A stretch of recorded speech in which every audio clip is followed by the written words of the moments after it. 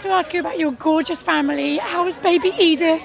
Oh, she's wonderful. We're blessed. We're absolutely blessed. How are the boys coping with having another girl in the house? I'm very, very, very proud of them. I mean, it's a wonderful thing when you see them forming as a unit that's completely separate from you. I mean, that will go on long after I'm dead. And I'm getting old, so... Stop. So congratulations on this. How great to be part of a real important story and play a real life person.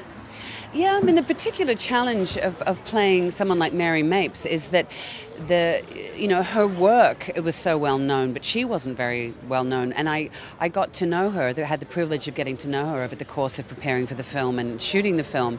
But it's not a biopic, it's not about Mary per se, it's about a very intense particular period in her life and Dan Rather's life and, a particular time at 60 Minutes and CBS.